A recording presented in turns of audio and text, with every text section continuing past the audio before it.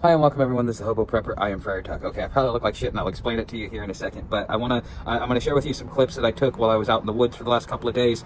I gotta tell you, one thing I want to say is, look, my parents should have taught me some of the stuff that I'm doing right now, but they didn't. So don't make fun of me because of some of these things I'm learning, not just for the first time, but I'm kind of trying to understand it from a more of a technical stance, like, you know, fire, how to use it, this and that and the other. So don't laugh at me too hard. I mean, you can laugh at me, but just be nice about it, okay? So let me kind of give you some an update on this and kind of why I look like crap, if you can't tell. And yes, I just took a shower, so I probably look less like crap than I did because I was completely covered in mud. So I left JR's. It was like 3, because I basically got 2 hours of sleep the night, or 4 hours of sleep the night before. I decided that I would just go to the first campsite, and from that first campsite, I would launch into the next couple of days of being on the road, so on and so forth. I kind of already had an idea of where I was going and what I was doing because of the talk that I had with the previous guy, which once that video is finished uploading, because signal is really crappy out here. I'm in Crawfordville right now, and I'm even right along the side of a freeway, and I'm still getting, you know, 2 bars, which really kind of sucks. You know, the thing is he did a road walk. He skips parts of the trail because he's been doing it for so long. He just, you know, he does part of the trail. He sleeps on the trail. He walks the trail, but from time to time he jumps into cities to get resources and stuff like that. So he wasn't really able to tell me what I had coming at me, and I kind of wish he would have. I probably would have skipped it myself because, you know, on one hand, I learned some important lessons. I learned what I'm really made of. On one sense, because all right, so you'll see this in the footage. Like I walk in, and just as I get into the forest, I'm going through knee-high water puddles. I'm trying to go around it at first, but there's no way around it eventually, and yeah, I'm knee-deep in it. My boots are about waterproof up until about halfway up the boot, then it starts getting in there. So, you know, by the time I got to the campsite, I was like, oh man, it's good, it's fantastic. You know, I can wring it out, day's still young, I can dry my stuff out. It was overcast, so nothing actually dried. I'm still trying to dry out my laundry because I took the time. I was like, okay, I got extra time, I'm gonna do my laundry. But I gotta say, when I walked in there, I wish I would have taken a picture of it, but it says, you know, on this trail, you know, those who come on this trail, you know, you will deal with treachery and danger, and I think the other thing was the majestic scene, and I hope your journey is great. It's a quote from somebody.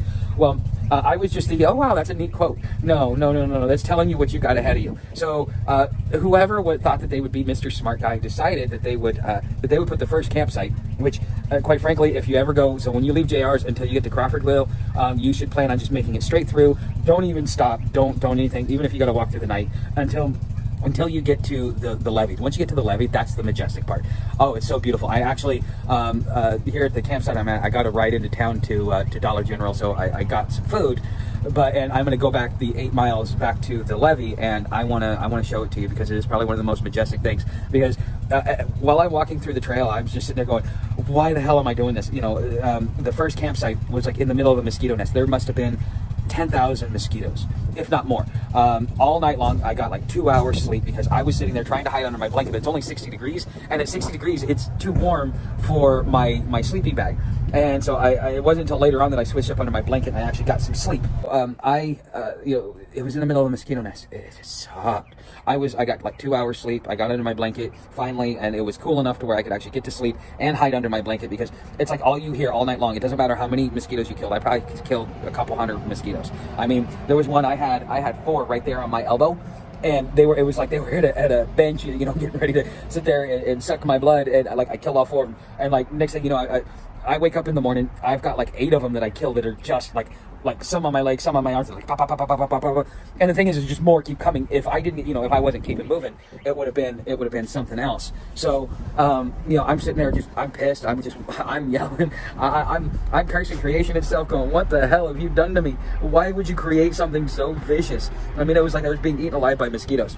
And, you know, and then I go further along in the trail, and I'm like, okay, well, hopefully, you know, the water's died down a little bit, so there won't be as many puddles. No, I didn't realize I was sludging through swamps and through the sludge, and like knee deep, you know, ankle deep in certain. When I showed up here at this campsite, you know, luckily you guys had sent me enough money to where I could afford a primitive campsite here, which is like 15 bucks. You know, because of all of that, you know, I'm like, I need a shower, and I need to clean off, because I mean, I was literally covered in mud, and I'm just sitting there going, I'm so angry. I'm just like, I'm so, it's the only thing keeping me going, because otherwise I would have been so tired. I probably would have fallen out once I got to the levee. I just said, screw it, I'm going without. And you know, and so I finally get to the levee, and it's like, this is absolutely majestic. It's the most beautiful thing I've seen. My phone is dead, so I can't take any video or pictures of it. That's why I'm going back. Maybe I might stay here another day because I tell you some more stuff that happened. But when I get back on trail, I'm going to go back to the levee, and I'm going to take some video footage of it, because it's, to me, it's one of the most beautiful things that I ever saw. So all my anger, all my frustration, it's like, okay, now I get what the side was saying. It wasn't a quote, it was reality of what I was about to face. Because I'm sitting there going, man, next time I come through here, I'm skipping this part. There's no way in hell I'm doing it. And you know what? I might hold true to that. But once you get to those levees, it was so beautiful. But the thing is I started out in the morning because because I'm like right close to the ocean, I can't filter any water. And because I can't filter any water, I'm like, okay, so I drink my one big water bottle, and I drink half of the other one, and I kind of ration myself, and I'm like, okay, I'll do fine that way. Then, sorry about the wind, guys, I'll try and fix it. But then from that point, I go like maybe 2 hours into the trip, I'm out of water already. I've already drinking all 40 ounces because I'm sweating. It's overcast, but it's warm, and I'm sweating, and it was something else. And so, by the time I get to the end of the levee, which is about 8-9 miles later, my hands are swollen. I could barely close them. I'm sitting there going, man, I hope it wasn't from all those mosquito bites. I hope I didn't catch something from them. It might be dehydration. So I see a guy, and I'm like, hey, you got any water? And he's like, no, but I got this. And so he gave me a warm Maui Mountain Dew, which at that point in time, I didn't care what it tasted like. He's like, I sucked that thing down like nobody's business. And and I had the soda. I'm like, good, at least I got the calorie count. And it really didn't do much. It wasn't until I got here, I was able to hydrate myself. And then one of the campers, because she's also a YouTuber, and I'm gonna put a link to her channel down in the description. She does travels, cruises, stuff like that. If you're into that type of thing, and she does in a motorhome and stuff like that, if you're into that type of thing, go over there, check her out. But she's struggling as a YouTuber, so I gave her some advice, things that I've learned, so on and so forth. And then in exchange, she gave me a ride down to the store, which I truly appreciated. Very, very kind people, and very helpful, and I truly appreciate the kindness that they showed me. I got some of the Gatorade Pedialyte. They call it Gatorade Light. And I drink half of that, and I've drinking almost all of this. Plus, I also drink a Gatorade bottle full of like tap water when I first got here. My swelling has gone down. I can move. There's no issues. I mean, not even in this hand. I mean, it's a little bit of swelling still, but not as much as it was when I first started, because it was like it looked like my hand was infected, like my foot was, like how it blew up. And so yeah, I suffered from dehydration. And dehydration, even though you have water, you can still be dehydrated if you don't have enough water. And that was an important lesson for me to learn. So just because you ration yourself out, you may still suffer from dehydration if you go long periods of time with limited amounts of water. So that's something to be thoughtful and careful about. Something I wouldn't have actually thought about, especially considering I had 40 ounces of water, my body should be fine. Yeah, not only that, I'm operating on like 6 hours sleep in 2 days, and all I had for breakfast, and I didn't eat for the rest of the day until I got here, all I got for breakfast was a package of powdered donuts. I like the little Debbie donuts. It's what I like for breakfast. It's easy on my stomach, quick to go, and I can eat quickly and be on the road, because I don't want to have to sit there and cook. I prefer to have my cooking for dinner, and have my breakfast be something quick and easy, simple, my lunch be something just pre-packaged, and then my dinner is when I'm going to put my effort into. So tonight I'm going to have sausage dogs with chili, and call it my chili dogs. I love my chili dogs. If you don't like, or one thing you'll learn about me is I love my chili dogs. So anyways, so I'm finally starting to feel good, but now I'm starting to feel the fatigue come in.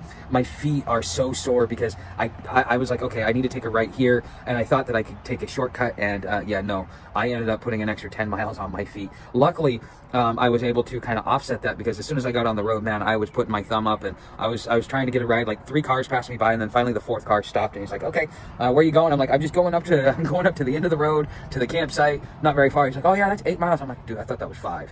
Oh, I don't think I would have made it tonight, and I would have been in a world of hurt the next morning trying to get in here. I would have, but the thing is about halfway up, just walking that road, there was a campsite, or not a campsite, but like the park, like a park area, and so I could have filled up water there, and I probably would have been fine, but I probably would have been stuck there for the night, and then I would have had to wait the next day to get up here to actually get my shower, and I would have had to sleep covered in mud, which wouldn't have been fun. But anyways, that is my day. Enjoy the footage. Don't forget to like, subscribe, share, become part of the Patreon family. Have a different conversation with me than we have over here. I'm actually about to make a Patreon video, you know, and I want to welcome my newest Patreon subscriber. Thank you for joining. And all of you who say that you're all the 10% of you in that survey that said that you subscribe to me because I'm awesome, I expect you to be over there and subscribe to Patreon. I mean, $5 a month. It's not a, you know, 10 if you want the live stream replays. And quite frankly, I think the live stream replays are the most valuable part of the Patreon community because you know, you get access to it, you can keep going back to it, so on and so forth. And you also know the other ways you can help out through the tip jar or through the gear links.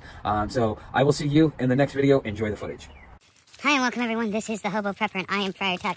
So this is what the Florida Trail looks like after a rain, but I'm kind of trying to go around it. But luckily, see, I can't walk through the water and keep my feet dry though because of the, I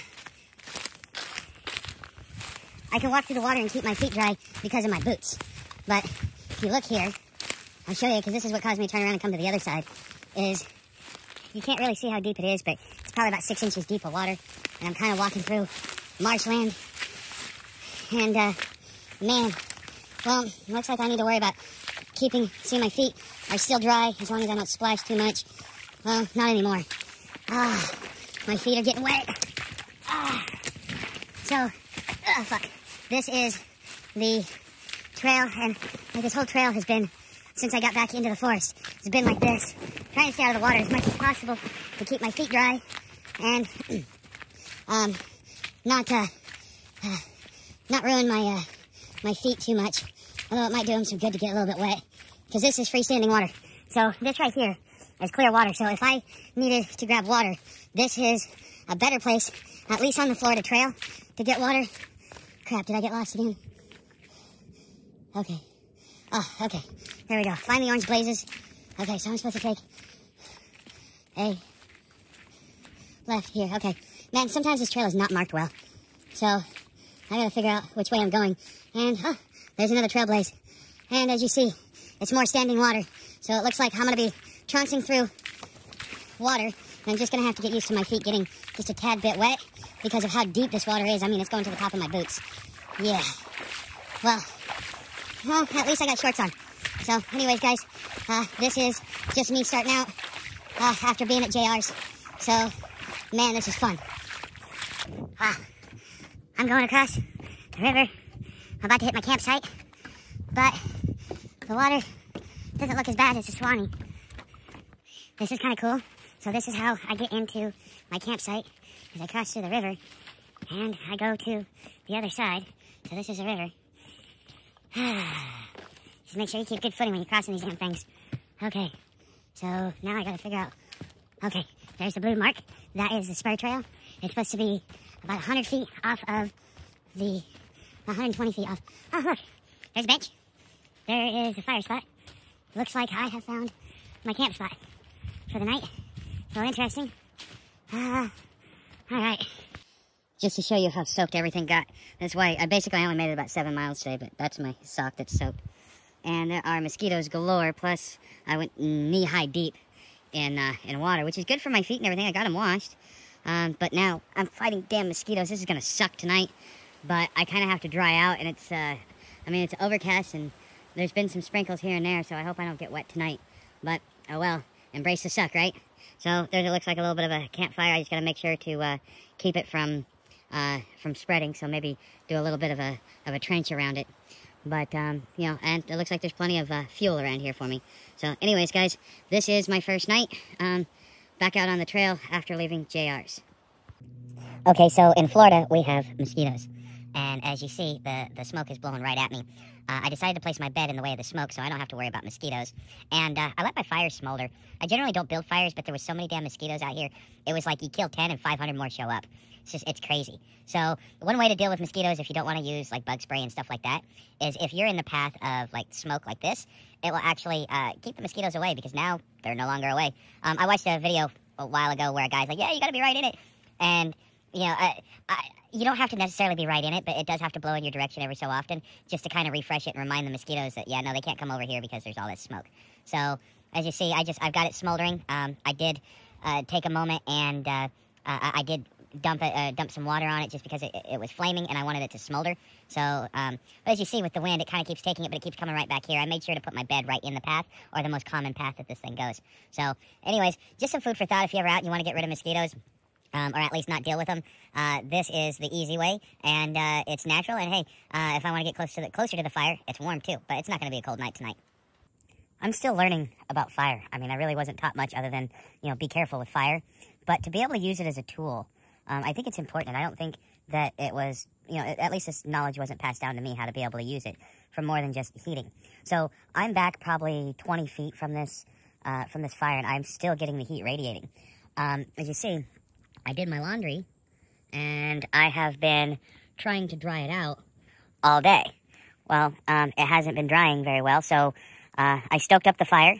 And another thing that I do is just because of, being from Oregon, wildfires are a big thing. So what we try and do is always make sure that our fire is safe. So I have cleared an area around it and made sure that there's no fuel for it so that the fire can jump. Now, the wind has been, crazy earlier in the day, but it's actually died down. As you see, it's not really blowing anywhere. The smoke is going straight up. But I've got the stuff that's dampest that I need to have dried quick next to the fire. And I still have a decent distance so that it doesn't cause any issues. I don't want to lose my boots or my bag or my clothes because it catches on fire. But now I am able to dry out my clothes even though the sun has gone down.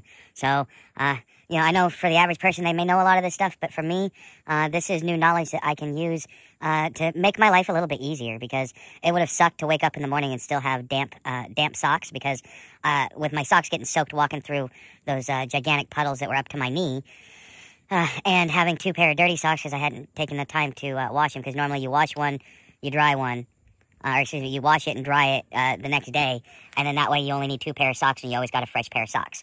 So in order to kind of meet my needs and stuff like that, I'm using the benefit of the fire. So just something neat, food for thought. If you guys didn't know this, then this might be knowledge for you. If you already knew this, I already know. I already know that when it comes to this lifestyle, I'm not. I still call myself the what was it? Not the dumbest hiker, but I still call myself the worst hiker in the world, because a lot of the stuff that I got to do when I was a kid, it was just like when you're a kid, your parents do everything for you. You don't actually get an opportunity to learn unless your parents take you aside and teach you. So all this stuff that my parents should have taught me, because we lived like this for many years. I mean, I lived 6 months on the side of a river and then 6 months in the back of a car when I was like 5 years old, because my stepdad lost his job. And so but yet none of this knowledge was ever really passed down to me. And it sucks when you're a city boy and you lived your youth in the country, and yet you don't really know the things that you're supposed to know. So again, I understand if you guys know this, but I don't, and I'm learning it, and I'm also trying to make sure to master it so that I know how to use it to its fullest extent, instead of just be like, okay, there's a fire, it's going to keep me warm. What other things can I use the fire for?